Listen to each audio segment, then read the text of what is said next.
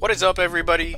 It is the Whistler, and today I'm coming to you with my final piece on the 101 series for Havok, and we're going to do something a little different and talk about how to fight Havok. So, in the first example I'm going to share with you, we're going to take a look at a couple of different things that Havok brings to the table. And I wanted to share some champs that you guys might have on your rosters. You may not have even ranked them up. Some of you may have. Maybe they're rank 2, maybe they're rank 3, maybe they're maxed out 4 stars. Doesn't matter. A lot of champions can counter Havok if you know how to fight him. So here I brought Taskmaster. And Taskmaster has a couple of things going for him in this fight. The first thing that I want to mention is he can never get detonated by Havok's plasma debuff. The plasma buildup debuff, after it reaches 11, it will detonate. Well, Taskmaster has a piece in his kit that he goes debuff immune after 10 debuffs are applied to him. So he has a safety mechanism that is very similar to that of an armor up. However, it is not exactly the same, so it doesn't prevent them from building up. It will, however, give you some willpower healing if you do have that mastery. And you may have noticed that I use a lot of heavy attacks with Taskmaster. Now, I'm not going to go into how to use Taskmaster in this example, but I do want to pause for a minute and share how the heck did that work. So let's watch it again. We're going to take a look here how I begin the fight against Havok. Hold up. First you want to do with any champion for Havok is try to bait out his heavy attacks. Now, his heavy attacks can be dangerous if they land, so you gotta know how to do it, but know that you can interrupt them. So this becomes dangerous if he's on a unstoppable node in Alliance War where heavy attacks cannot be interrupted.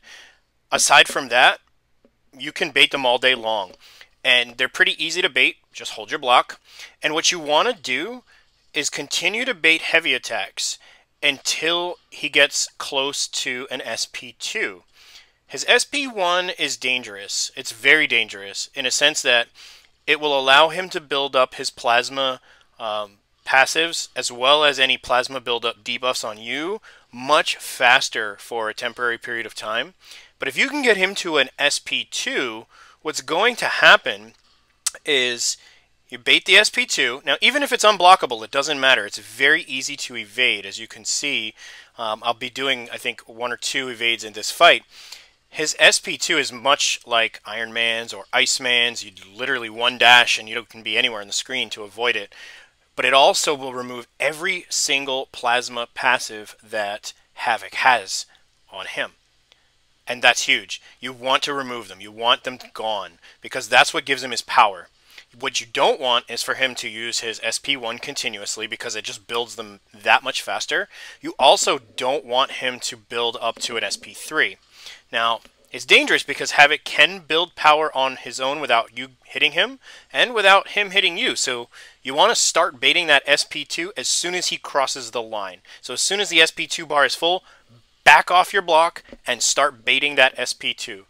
Taunt champs are helpful but not required. So Stark Spidey is good in that fight, but not required.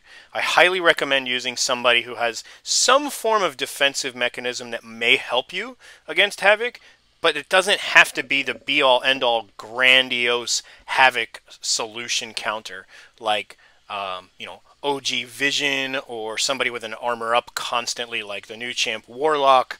Those are going to be good safety nets, but they're not required, and a lot of people don't have them to beat Havok.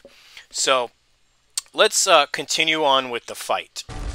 Now what you're going to see here is I continue to bait his heavy attack and build him up to an SP2, but you may notice that I'm intercepting his heavy with another heavy, and that's part of Taskmaster's abilities. I'm doing that because what I want to happen is I want his exploit weakness to be a heavy attack. So then I'm using a heavy attack, and what it's going to do is start applying concussions on Havok, which further enhances my abilities to slow him down. The more concussions I can add on him, the more ability accuracy reduction he receives. So his plasmas may not build, things may start to not work correctly for him, and if I can get to 5, which I don't believe I do in this particular example, I get what think Brian Grant called it a super concussion way back when he did his review. And actually, I did get one in this fight. Now, that counts as 5 concussions or 5 debuffs for Taskmaster's abilities. So if I launch an SP3 here, it's going to benefit me in a huge way. Now, Havok has just under half of his health left, but an SP3 gives a guaranteed exploit weakness no matter what is set. As long as a target is set, it will hit it, and it just ripped him apart. So great counter. Now I want to take a look at another champ that many people have, and a lot of people have this guy ranked up to rank 5 for former Alliance War defensive purposes, so he's a good counter. Now Dormammu he's got a couple of things going for him in the Havok fight. Now you can see you still want to bait the heavy attack, but I'm using medium combos. And the reason I'm doing that with Dormammu is because it power drains Havok. Now, it's a very similar approach. I do not want Havok to build plasma. Now, you may be asking, well, why am I using a champion that has energy damage only? There's no physical contact. That just gives Havok more plasmas. It does. However, if I'm only doing mediums, what's going to happen is as soon as the second medium lands, it drains every single plasma that I gave him. So he may get up and close to 10. He may even break 10 and give me a debuff every so often. But it's not going to happen fast enough unless I make a mistake. So I'm pretty comfortable using Dormammu for this fight. I actually prefer him because he's got more of an advantage than somebody like Taskmaster, because I can constantly power drain him with 2 mediums sequentially. And if I want to play it a little safer, I can use an SP1. I can power lock him if I want to take a little bit of a risk. His plasmas will build up twice as fast, but if I'm using medium, it will continue to drain. You also have some direct damage at your disposal with his heavy attack. And Dormammu's heavy attack is a little confusing if you've never used him before, but what you want to do is get 1 heavy off, and then you're going to, if I'm not mistaken, do 4 medium combos. And what that's going to do is fill up the passive that you placed on the opponent. It's almost like a grenade that you have to build the ammunition within, if you will. And once that is up to 100, which is the maximum that it can get to, and it's considered at its max potential, another heavy attack will detonate that and give direct damage based on the number that it's in. Now, this isn't going to be a Dormammu tutorial, so I'm not going to go in too deep, but that direct damage, it basically circumvents any armor, any kind of node capabilities. This is direct damage. There's no way around it. It's going to just hit him for whatever rank and level set that your Dormammu is. Very, very handy champ. A lot of people have him ranked up. Like I said, I use him all the time. I bring him to Alliance War even still to counter Havok on some nodes. He's great for Psychic Thorns as well. I use him there. And I see Havok on that path a lot. I don't have a Namor ranked up at the moment. I actually just pulled him yesterday, so I'm very excited about that. I'm very excited to rank him up, but he's not there yet, so currently I'm using alternative options for the Psychic Thorns path when I take it. Anyway, that is it for today's tutorial on how to fight Havok. So just to recap what we got going on and what you have to keep in mind when fighting against Havok. You want to avoid him building up to the maximum plasma passives in any way, shape, or form, and the best way to do that is to power drain him. Hands down, it is the best counter to any Havok. That's not always going to be possible, but power drain absolutely supersedes any armor up champion at your disposal. If you can power drain him, it's a better solution than an armor up champ. I promise you that. You want to power drain him. Now, you don't want to power drain him off of your SP3 because it's not easily at your disposal. You want to power drain him easily. So, Hawkeye, great champ counter because you can do it on an SP1. It bleeds him, so it's going to give him a little bit of plasma, so you have to manage that. I still think Dormammu is a great roster champ that people don't look at for Havok. But again, Taskmaster's another one that a lot of people may not use or may not consider. Some people don't even want to rank him up because when he was launched, he was very confusing. It was one of the most complex champion description sheets that we've seen ever at the time. But he's very powerful, and he can reduce ability accuracy pretty dramatically. He's a very, very good champ to have.